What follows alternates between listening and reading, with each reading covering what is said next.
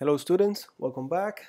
Today we're going to talk about chess notation. Now, chess notation is really important that you understand it before we move on, because we're going to be using it on every single lesson from now on, and you're going to need it for the rest of your chess career. You need chess notation not only to record your own chess games, especially if you're playing in a tournament, but also to read and understand chess books. But aside from that, on the day-to-day, as you talk to the chess players, you're going to be referring to the chess squares by using the coordinates and the system that we're going to learn today. So with that being said, let's get to chess notation. And by the way, we're going to be learning the algebraic system. We have also the descriptive system, but we don't use that one anymore. The official one is the one that you're going to be learning today.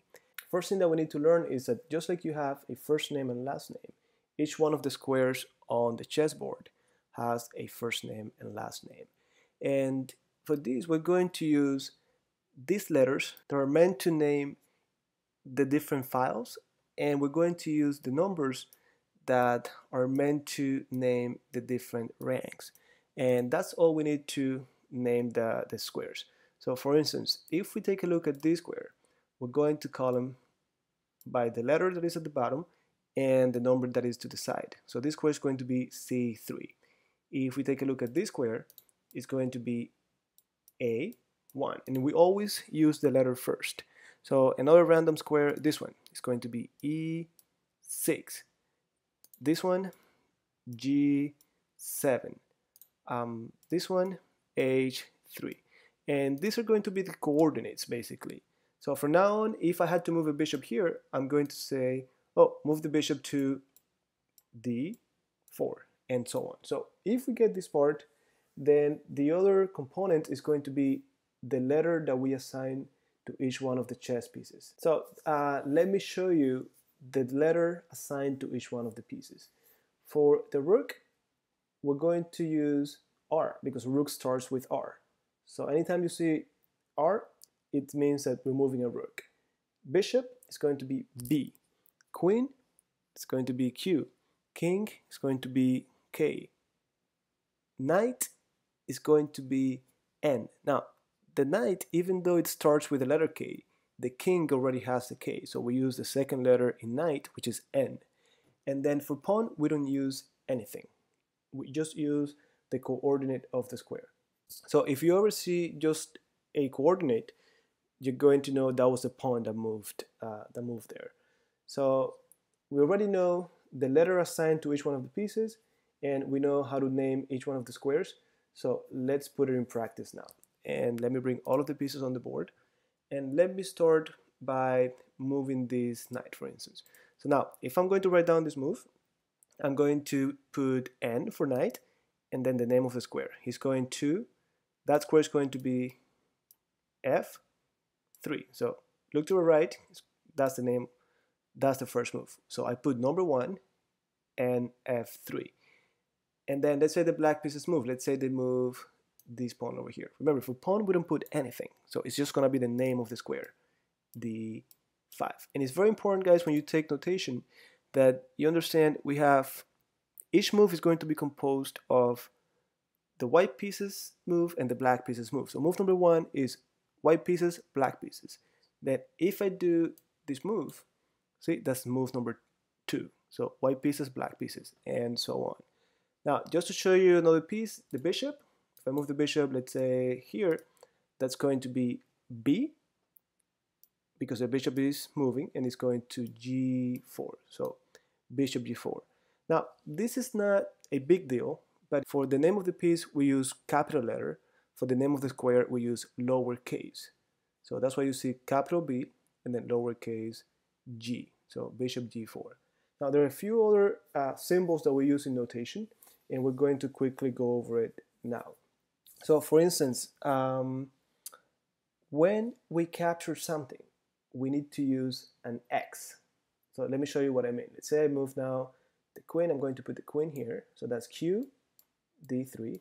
And now this bishop is going to take the knight. Well, you write it almost like I told you before. So you're going to put the bishop here. So that will be B, F3. f3. But since you're capturing something, you're going to put an x right after the b, and you'll see it now.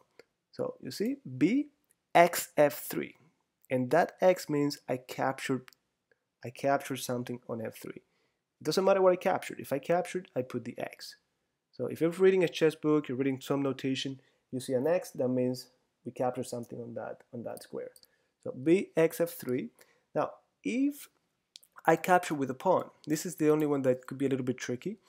For pawns, which we don't put p, we need to put the letter of the file where the pawn is sitting. So if I want to use this pawn, I need to put e x f3. So right here. So e, because the pawn was on the e file, x f3. Now, if I take with this pawn, we're not going to put e anymore because this pawn is on a different file. So we put what? We put g x f3. So if I see this, that means that the pawn that was on the g file captured something on f3. And that's how we captured. Now, the other thing is check. So how do we write down check? Let me show you. Let's say I move now this pawn over here, g6, and now we're going to move number 5. And on number 5, I'm going to put my queen here, and from there I'm going to be attacking the king, which is check. So for check, we just write down the move normally, but then at the end we put a plus sign, and that means check. So here we are. There you go. So q b5, the queen moved to b5, but we put the plus at the end because we're doing check. Again, we're reading something, you see a plus sign, it means that was a check. Now let's say they just put the knight here, so and c6. The next is going to be castling.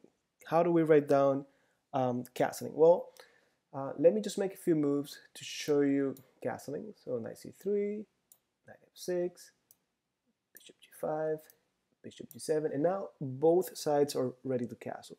And let me do one more move for whites, just to allow the black pieces to castle first. So if we castle to the king side or to the short side, we're going to use 0-0. So you'll see it now on the right. I castled, and this is what you write down, 0-0. Now, if I castle to the queen side or the long side, you're going to do almost the same thing, but this time it's going to be 3 zeros. And you could think about it like the rook moved 3 steps. So the rook moved 1, 2, 3. We used 3 zeros. Over here, the rook moved 1 and 2. So that's castling. Now, there's something else we need to talk about, and that's when we capture en passant. Some of you maybe you don't even remember about en passant, but like I said, we're gonna keep going back to it until you really get the hang of it. But let me show you how en passant is written. And for that, I need to do a few moves, and that's going to help me show you something else. Let's say I move the queen here, I move the pawn, just to make en passant happen. But then here I'm going to move one of the rooks, and I'm going to move this rook, I'm going to put it right here. Now, notice that both rooks could go to d8. So in this case, I need to specify which rook I'm moving. And for that, I just use the file where my rook is. So if this rook is going to d8, I need to put R for rook, and then A, because the rook is on the A file, RA d8. And you're going to see it on the right. See? RA d8. If I had used the other rook, then I put RF d8. So whoever is reading my notation, if I just put RD8 without specifying, they wouldn't know which rook I moved. But with this notation, you're going to know that it was the rook sitting on the A file. So with that out of the way, let's continue with our en passant notation. Let's say I move the queen back. And now remember, for en passant, if one of my opponent's pawn moves 2 steps and lands next to one of my pawns, I could do en passant by just going like this. So basically I just write it like I write any other pawn capture. So my pawn is sitting on the A file. I put A, X, B6 because I'm actually landing on B6 and I captured the pawn. See? A, X, B6. So with en passant explained, we only have a few other symbols. For instance, let me just do this move to get it out of the way. So how do we write down checkmate? How do we write down when we do a good move? How do we write down when we do a bad move? And we also have promotion. So First, let's talk about checkmate. Let's say I go over here. They move the rook.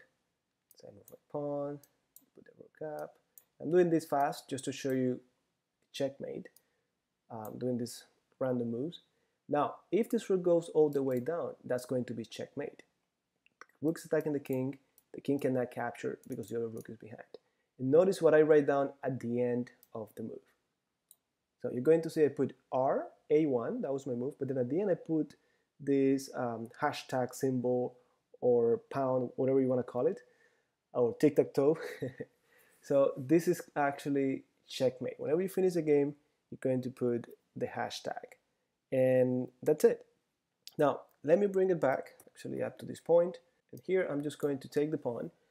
And again, just to show you how to notate promotion, I'm going to do these other random moves for the black piece. I'm just going to go here, then I take again, let's say they move.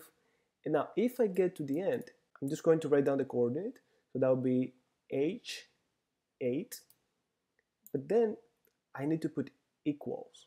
So H8 equals whatever piece I ask for. If I ask for a queen, it's going to be H8 equals Q, because the pawn became a queen. If I ask for a knight, it's going to be H8 equals N, and so on for the other pieces. So I'm going to choose the queen, and you're going to see it there. H8 equals Q, and then you see the plus sign at the end because this is a check. So with that said, guys, we only have two other things. How do you write down when someone does a really good move?